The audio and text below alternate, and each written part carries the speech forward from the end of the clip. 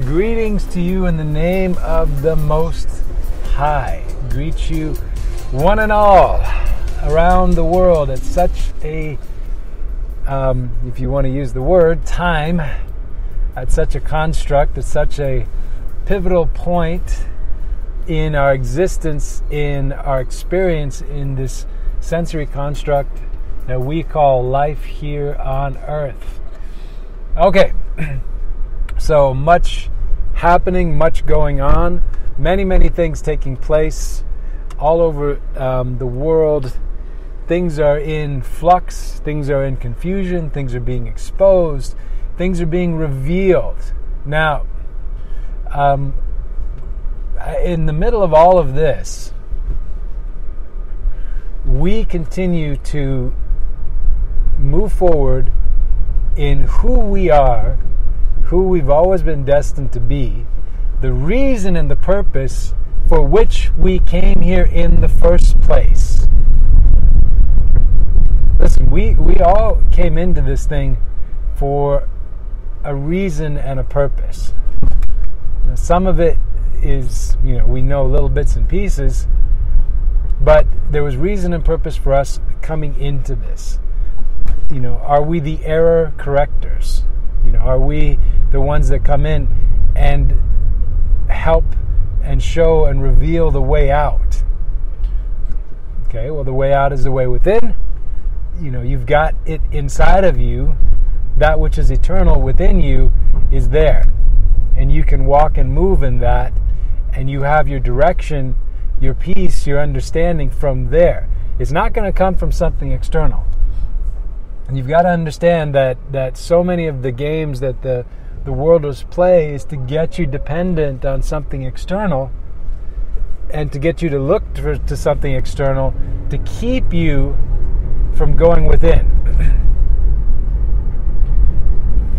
And what does that do? Well, something external. Well, by and large, everything external in the world system is designed as a containment field and designed to keep you in a loop, in a trap, perpetually going round and round and round in these circles.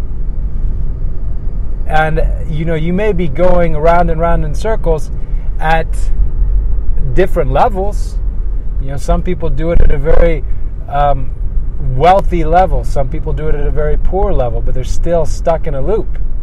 So if you're still stuck in a loop, you're screwed. If you're still stuck, 1% a slave, 100% a slave, you're still a slave. The degree of slavery that you're in. Either you're 100% free or you're not free. So the challenge is that most people, there is that statement that a lot of people love their slavery. I mean, why? Well, because one thing, when people are enslaved,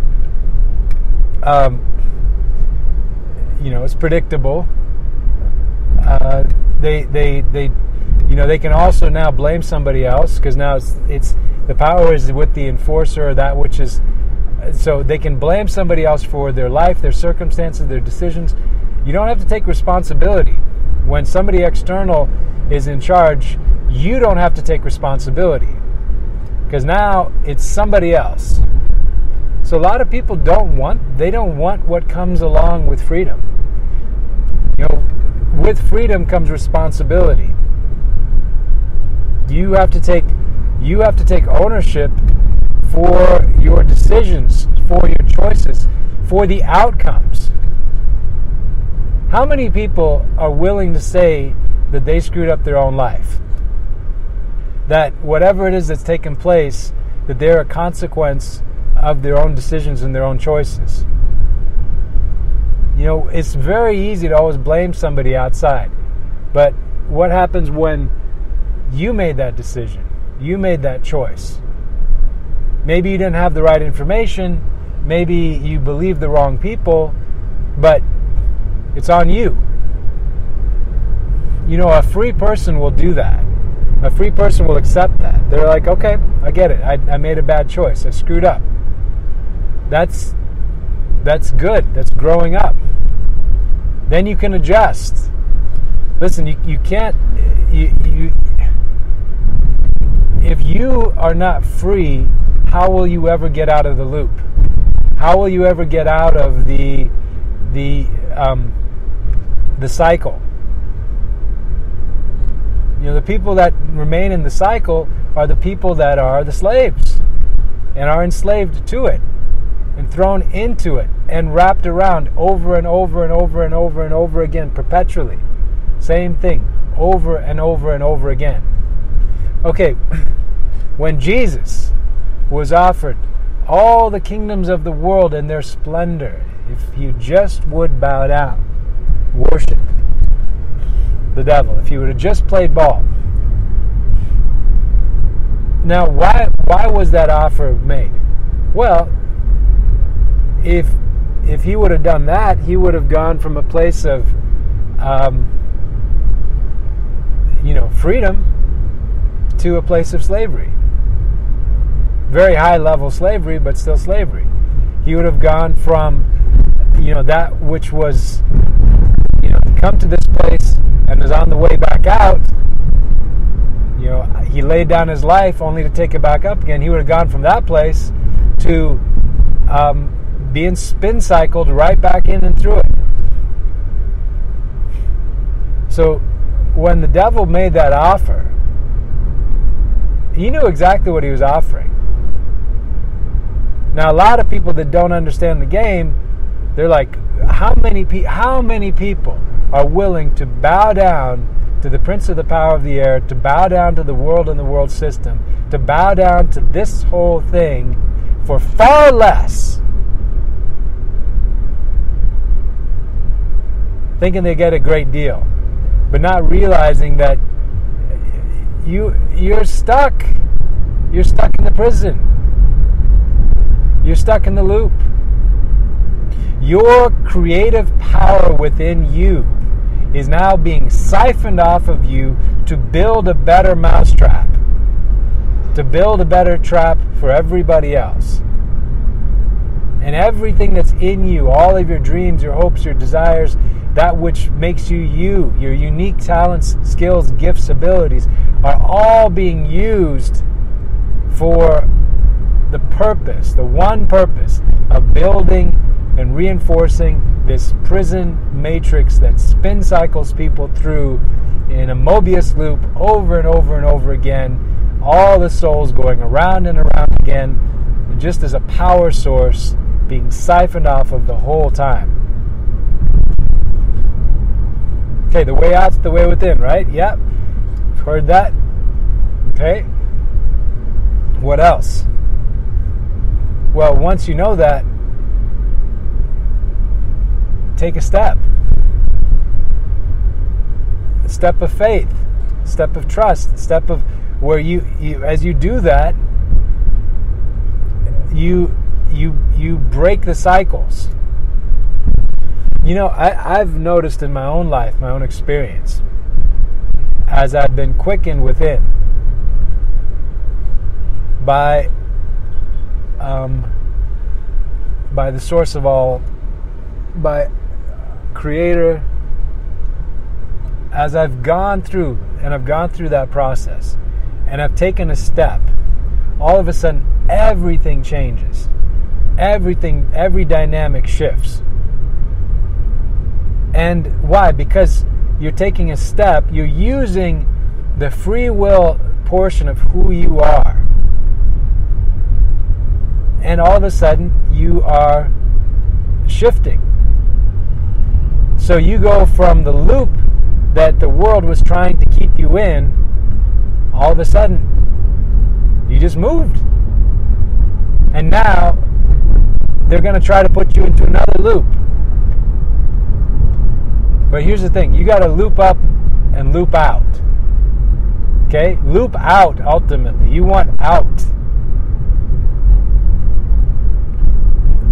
So taking the walk of faith is just one step of faith after another, one step of trust after another, action after action after action, where you are true to the convictions within yourself, and from those convictions within, you now have the experiences without. Take those steps. Do those things that need to be done. As you do, you're going to see everything else continue to change and shift around you. But if you don't, it's not going to come to you any other way. This is part of your human experience, part of your own growth. Now, I've noticed in my own life, as I've done, there's always been just incredible things that unfold as a result of just taking those steps. I've gone on journeys, I've gone on trips, I've gone into difficult, sometimes seemingly dangerous contexts. Doesn't matter. In the process of doing it, I've watched and experienced incredible outcomes. Met tremendous people. Now you take a step, and in the process of doing that, other things begin to unfold. Other things begin to change. Other things take place. But be aware that the system that's here is there in order to try to continue to keep you in the matrix, in the prison. But the way out's the way within. And you need to continue to take those steps, one step after another, of faith, and that is trust, and out of an expression of who you are within. The seduction attempts are always going to come to try to bring you back in. And I have had some doozies of offers. Not to the same level that Jesus had, but pretty darn close. In my own life, my own experience. But I would much rather walk out in freedom and be free and fulfill the purpose for which we came here than all the trinkets of the world as a slave. You want to keep your own mind. You want to keep your own thoughts. You want to have your own counsel. It's much better to have a handful of incredible, real, truthful friends, people that'll tell you what you need to know and what's true and what's real, that won't bullshit you. You want people like that in your world, not surrounded by a bunch of yes men that just tell you what you want to hear and reinforce while you really need to know truth.